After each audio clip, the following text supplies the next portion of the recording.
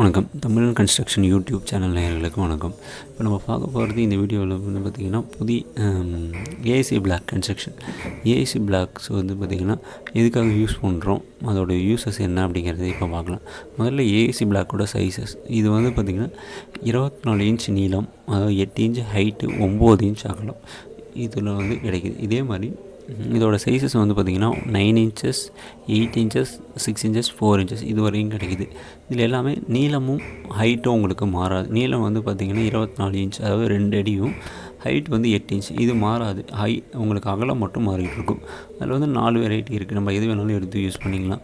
நீங்கள் வந்து பார்த்திங்கன்னா 9 இன்ச் அப்படிங்கிறது வந்து பார்த்திங்கன்னா நம்ம நார்மலாக காலம் போஸ்ட் போடுற திக்னஸ் இருக்கும். அதனால் அதை எடுத்தோம் அப்படின்னா நம்ம அந்த காலம் போஸ்ட்டோட சைஸ்க்கே வச்சு யூஸ் எடுக்கலாம். அதுக்கடுத்து வந்து பார்த்திங்கன்னா 8 இன்ச்சஸ். இந்த 6ம் 4ம் வந்து பார்த்திங்கன்னா ஏதாவது பார்ட்டிஷன் வாலுக்கு மட்டும் நம்ம யூஸ் பண்ணுற மாதிரி இருக்கும். அதுக்கு உங்களோட தேவைக்கு ஏற்ற மாதிரி நம்ம எடுத்துக்கலாம். இது வந்து பார்த்திங்கன்னா டோட்டலாகவே லைட் வெயிட். அதாவது வந்து பார்த்திங்கன்னா ஒரு 2 அடி கல் வந்து பார்த்திங்கன்னா உங்களுக்கு 14 கிலோ தான் இருக்கும். அதனால் இது வந்து லைட் வெயிட்டுங்கிறதுனால நம்ம ஈஸியாக ஹேண்டில் பண்ணலாம்.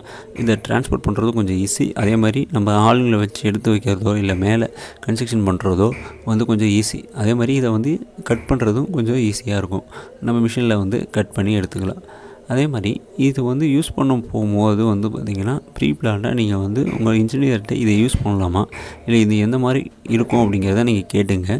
இன்னொன்று, இது வந்து லோட் பியரிங் ஸ்ட்ரக்சர். அதாவது வந்து பார்த்திங்கன்னா காலம் போஸ்ட்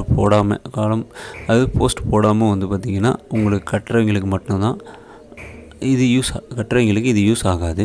ஃப்ரேம் ஸ்ட்ரக்சரில் நம்ம அந்த கேப்பை ஃபில் பண்ணுறோம், செங்கல் வச்சு கட்டுறதுக்கு எனக்கு டைம் ஆகுது அப்படிங்கிறப்ப மட்டும் நம்ம இதை யூஸ் பண்ணிக்கலாம். இதை யூஸ் பண்ணுறப்போ வந்து பார்த்திங்கன்னா டைம் சேவிங் ஆகும். ஏன்னா இதோட சைஸ் பெருசாக இருக்கனால நம்ம சீக்கிரமாக அடிக்கிட்டு போயிடலாம். அதே மாதிரி ஏஏசி பிளாக்கு வந்து பார்த்திங்கன்னா நீங்கள் க்யூரிங், அதாவது வந்து தண்ணி விட்டு க்யூரிங் பண்ணணும் அப்படிங்கிற அவசியம் இல்லை. அதே மாதிரி இதுக்கு நடுவில் யூஸ் பண்ணுறது வந்து பார்த்திங்கன்னா அந்த பேஸ்ட் வந்து பார்த்திங்கன்னா அந்த ஏஏசி பிளாக் நீங்கள் எங்கே பை பண்ணுறீங்களோ அங்கேயே வந்து பார்த்திங்கன்னா அதுக்கான பேஸ்ட் கொடுப்பாங்க. அது யூஸ் பண்ணும்போது இன்னும் கொஞ்சம் வேலை உங்களுக்கு சீக்கிரமாக முடியும். உங்களுக்கு க்யூரிங் தேவைப்படாது. அதே மாதிரி இது வந்து தண்ணியும் உரியாது. அதனால் வந்து பார்த்திங்கன்னா உங்களுக்கு தண்ணியினாலேயோ எதுவுமே அஃபெக்ட் ஆகாது.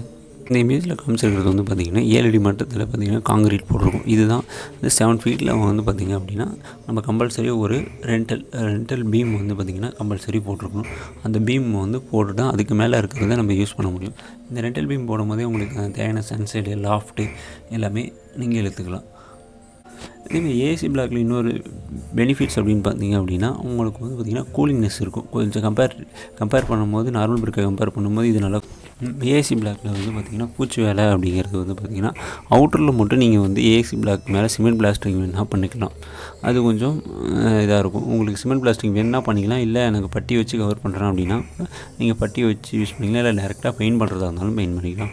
இப்போ மோஸ்ட்லி ஏசி பிளாக் யூஸ் பண்ணுற எல்லாருமே வந்து பார்த்திங்கன்னா அவுட்டர் வால் எல்லாமே வந்து பார்த்திங்கன்னா உங்களுக்கு சிமெண்ட் பிளாஸ்டிங் பண்ணிவிட்டு அதுக்கு மேலே பெயிண்ட் அடிச்சுக்கணும். இன்னரில் நீங்கள் வேணால் பட்டி மட்டும் வச்சுட்டு அதுக்கு நீங்கள் இது பண்ணிக்கலாம். அதேமாதிரி உள்ளே இருக்க லாஃப்ட்டு